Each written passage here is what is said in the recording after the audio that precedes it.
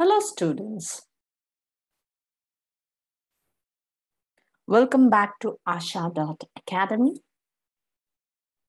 Here are a few questions, practice questions for assertion and reasoning for class 12. The very first question, look at this one. Statement 1, Dr. Sadao Hoki's house was built on a spot of the Japanese crest. Statement 2, he as a little boy, he had often played. So these two are the statements that have been given here, and a few options have been given here. You need to select the right answer. Read the statement, Dr. Sadao Hoki's house was built on a spot of the Japanese crest. Yes, that's right. He, as a little boy, he had often played there. Yes, that is also right. So now read the options. Statement 1 is false, but statement 2 is true. You can rule it out. Statement 1 is true, but statement 2 is false. Again, you can rule it out. Both statement 1 and statement 2 cannot be inferred. That is wrong. Both statement 1 and statement 2 can be inferred. Yes, what's the meaning of inferred here? First of all, you can come to a conclusion. If you have read the lesson, for sure you'll get to know what is the right answer. Be clear with the concept and the story as well as the characters given there in the lesson. So here both statement 1 and 2 can be inferred. That's the right answer. Bingo, you do get marks for this one. Superb. Okay, the next one, statement, that is the second question. Statement 1, the old gardener told that the white man was shot first. Yes, that's right. Statement 2, the old gardener told that both Sadao and Hannah were against nature, which wounded him. Yes, he told the same statement. Nature harmed him. Nature harmed the white man, Tom. But these two, they helped him out. So statement 1 is false, but statement 2 is true. Statement 1 is true, but statement 2 is false. Both statement 1 and statement 2 cannot be inferred. Both statement 1 and 2 can be inferred. Yes, option D is the correct answer. You can come to a conclusion if you have read the question, the lesson properly. So better read the lesson in and out, read the lesson thoroughly. Okay, and now the next question. Statement 1, people who live in Simapuri are squatters who came from Bangladesh back in 1971. Statement 2, Mukesh family is among them. Read the statements properly.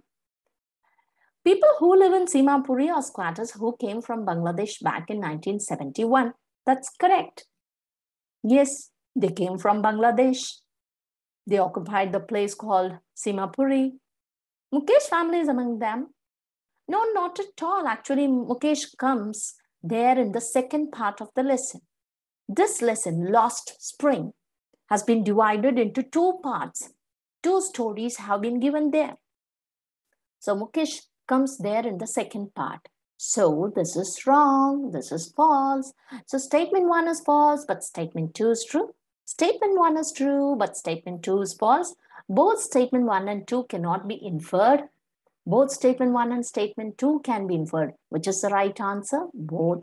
Here, statement 1 is true, but statement 2 is false. If you have got this as the answer, then bingo, again, you do get marks for this question. The next one, fourth question. Statement 1, William Douglas had aversion to water.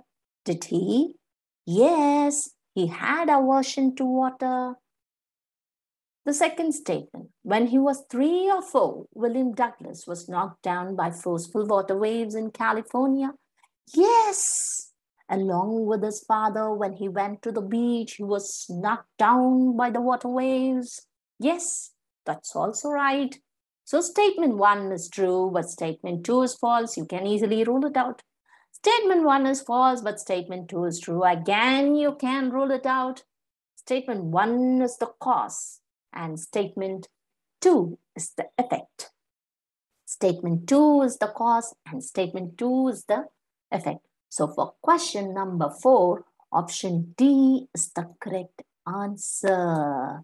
So statement 2 is the cause. What is the reason behind the aversion? What he had developed here? What is the reason? Because at the age of 3 or 4, he was knocked down by forceful waterways. Yes. Okay. So the answer is statement 2 is the cause and statement 1 is the effect. Yes. Okay. Next, come to the 5th question. She looked at her mother. Question number 5. She looked at her mother who was like a late winter's moon. Statement 2. The boy felt that familiar ache had crept in. Read the answer. I'll question you now. Statement 1 is false, but statement 2 is true. Statement 1 is true, but statement 2 is false. Statement 1 is the cause and statement 2 is effect. Both statement 1 and statement 2 can be inferred. Which is the right answer for question number 5? If your answers are other than C, then you are wrong. Then topi. Your answer is wrong. Statement 1 is the cause and statement 2 is effect. So here, statement 1 is the cause and statement 2 is the effect. So here, statement, that is option C, is the correct answer. Yes. So this is the reason when her mother became really very old, she had developed the familiar ache. So option C is the correct answer. And now the next one.